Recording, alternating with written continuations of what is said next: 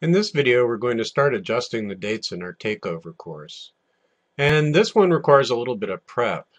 So when I'm teaching a real course, I usually start by going to Google and looking for the PCC calendar. And here's the academic calendar. And find the particular term I'm teaching in. So for example, we're in spring 2014 right now.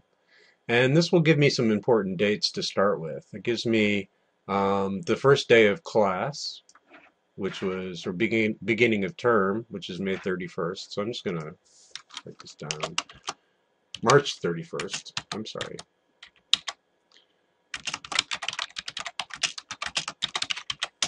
And the end of term,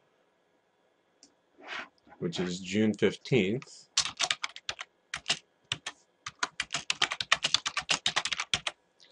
And also make note of any holidays or other dates that you may be unavailable. So May 26th, the college is closed.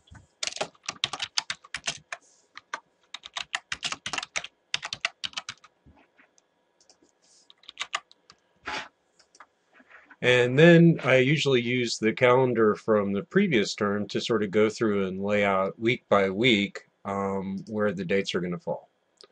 Now, for the OIO mini courses, I'm going to start by going to the main course shell. So I'm going to right click on my home and open in a new tab.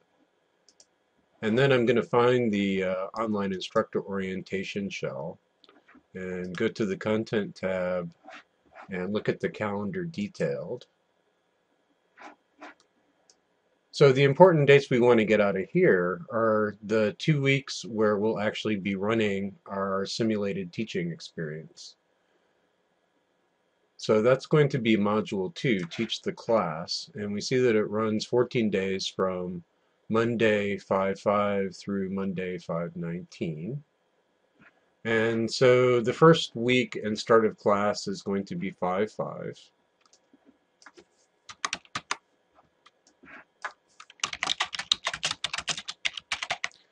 And then week 2 is going to start on 5/12.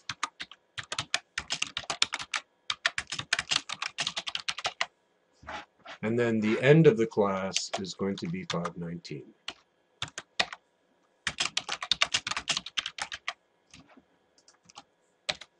So I'm going to go ahead and go back to my course shell. And in the next video, I'll actually go and adjust the dates.